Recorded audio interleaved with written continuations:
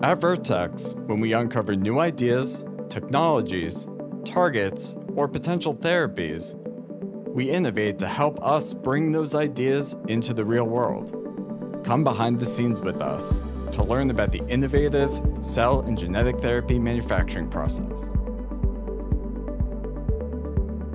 This journey begins with the patient, where cells are collected to be shipped to the manufacturing facility. It's important to protect these cells from contamination, so they are handled in highly controlled and sterile environments. Operators carefully gown up into sterile and secure outfits, and all materials are passed through increasingly more sterile rooms, with sanitation happening each step of the way. Next, the cells must be cleaned and sorted, so only the cells needed for potential therapies are left. They are often sorted through a machine that uses magnetic beads to hold on tight to the cells we want and washes everything else away. Next, the cells are spun together into a pellet before they move into a warm incubator to give them time to grow. These cells require careful handling and modification in order to become potential therapies.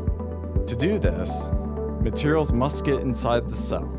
One way to do this is with electroporation. For electroporation, all the key components are mixed together and then introduced to the cells in the electroporation machine.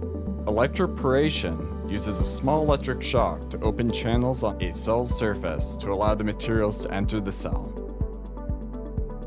The cells now rest again inside the incubator.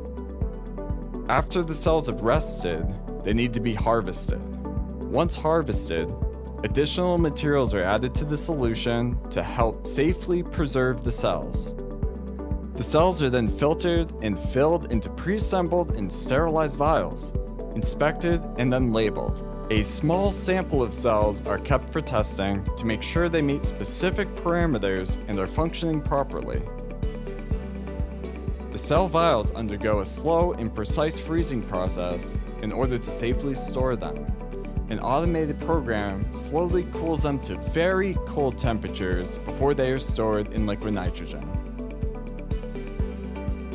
Then, the frozen cells are ready to be shipped back to a patient's doctor. Throughout the manufacturing process, the cells are carefully tracked to ensure the right cells are returned to the right doctor, and ultimately, returned back to where they came from, the patient.